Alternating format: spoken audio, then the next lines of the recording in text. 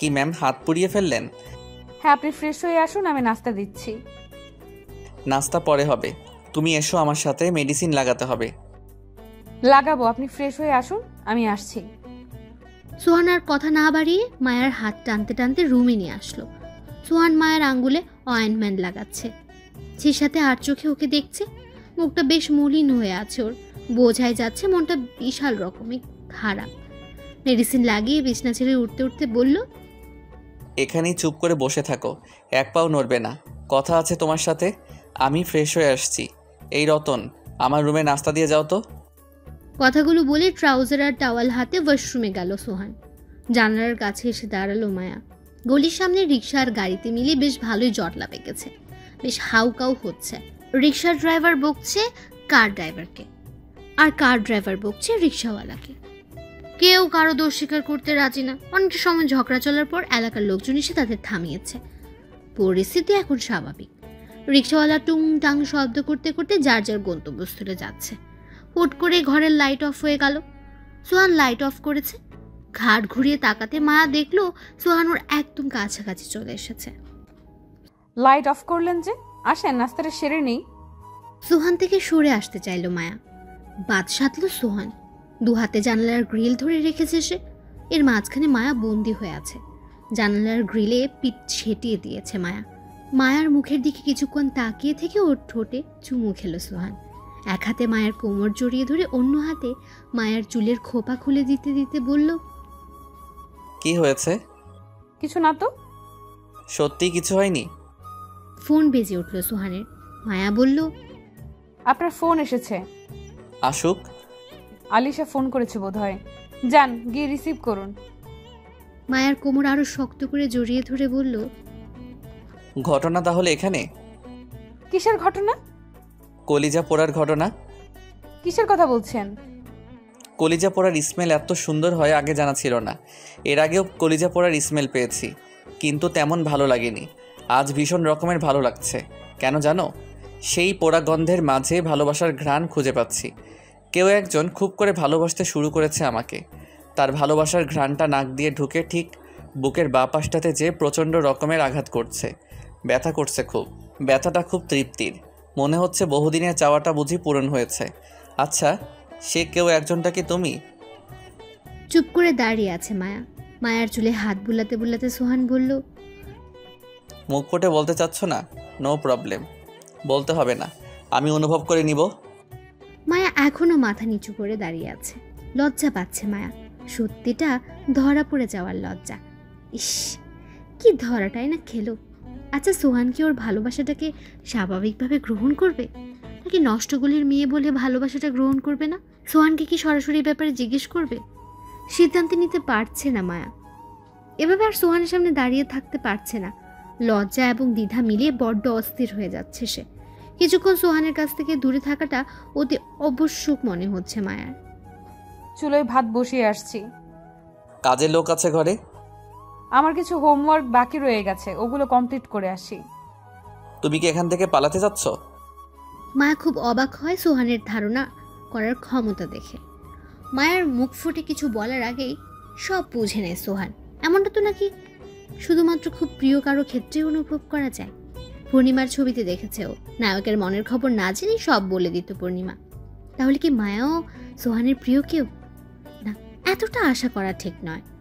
এতটাও আকাশচুম্বী স্বপ্ন দেখা মায়ার মতো মেয়েদের মানায় না। স্বপ্ন ভেঙে গেলে একদম আকাশ থেকে মাটিতে মুখ থুবড়ে পড়তে হবে।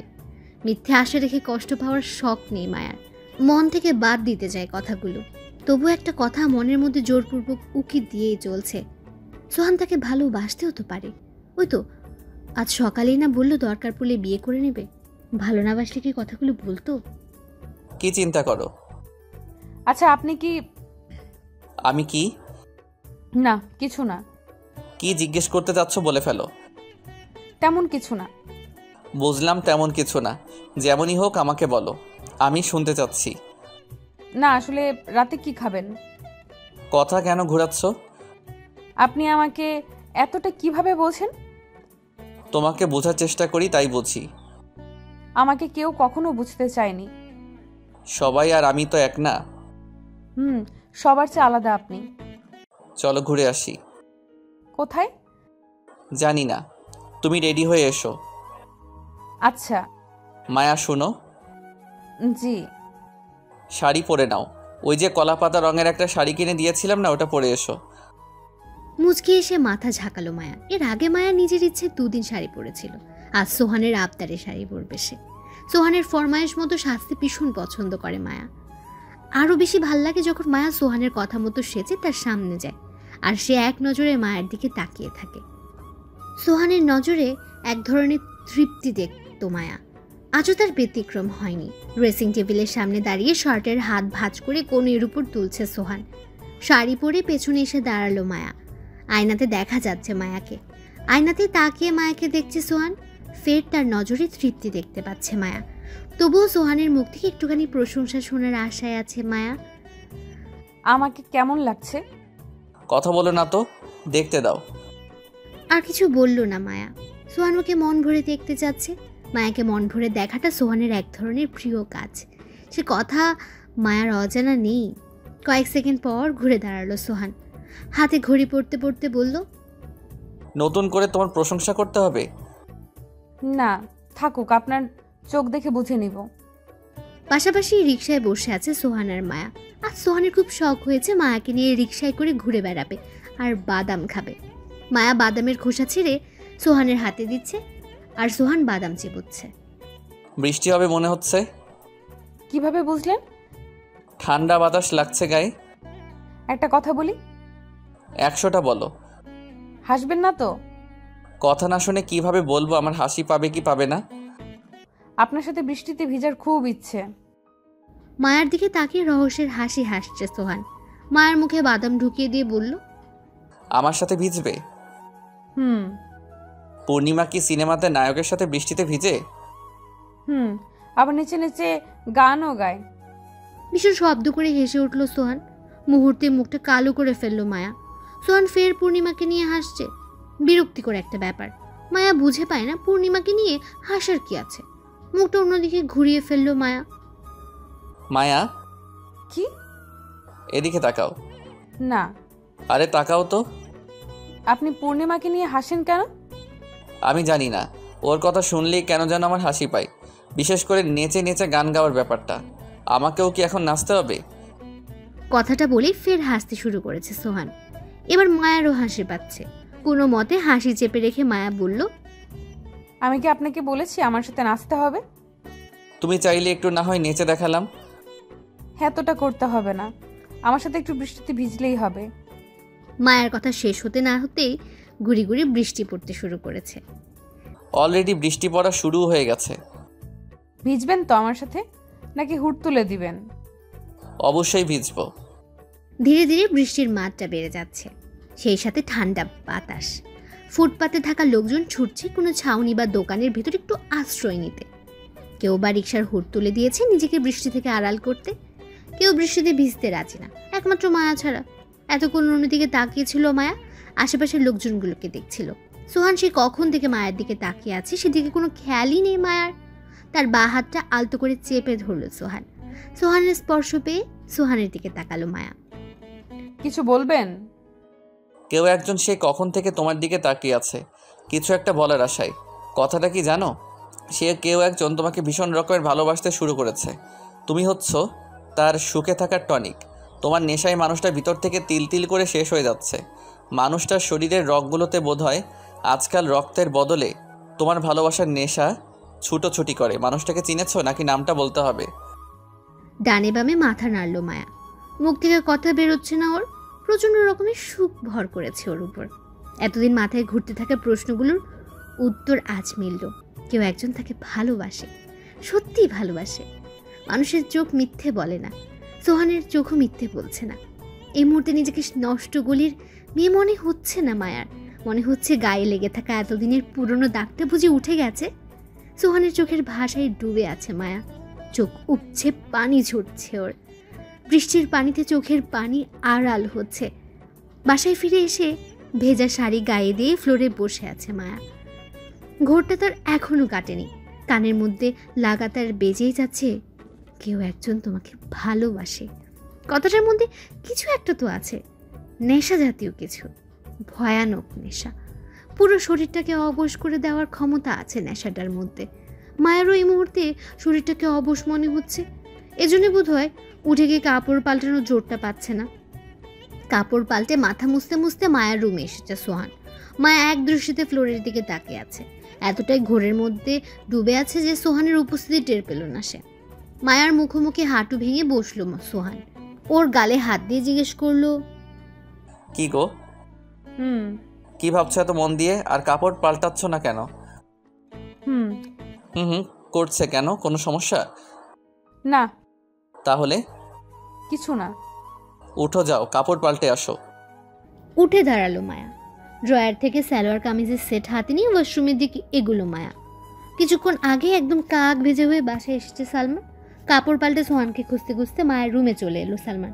খাটে বসে ফোন টিপছে সোহান। ভাইয়া, কি? ফ্লোরে পানি কিসের? ওই তো মায়া ভিজা শাড়ি পরে এতক্ষণ ফ্লোরে বসেছিল, শাড়ির পানি ওগুলো। ফ্লোরে বসেছিল কেন? রাগ করে? আরে না, এমনি। ও বোধহয় বেশ চুপচাপ স্বভাবের, তাই না? কথা বলে, তবে বেশি না কমও না। তার সাথে তো বেশ ভালোই কথা বলে। সালমান নতুন, তাই হয়তো বা কথাটা একটু কম বলছে। হয়তোবা। তুই তো অনেক কথা বলিস, ওর সাথে কথা বলতে থাক, দেখবি ও তোর সাথে কথা বলবে। সেটা তো করবই। শিমুকে বলেছি মায়ের কথা। ও আসল কথাই তো জিজ্ঞেস করলাম না, শিমুর সাথে সব ঠিক হয়েছে? হয়েছে। কানে ধরে উঠবোস করিয়েছে এই মেয়ে আমাকে। পাবলিক প্লেসে? হ্যাঁ।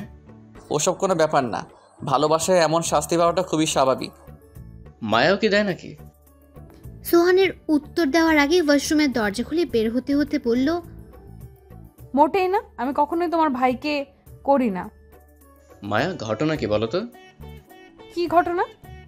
আমি বাসা থেকে বের হওয়ার আগ পর্যন্ত একটু মরা মরা লাগছিল, এখন খুব ফুরফুরে মনে হচ্ছে। একটা উত্তর খুঁজছিলাম, পেয়ে গেছি। কি উত্তর? তোমাকে একদম বলা যাবে না। একান্ত গোপন কিছু?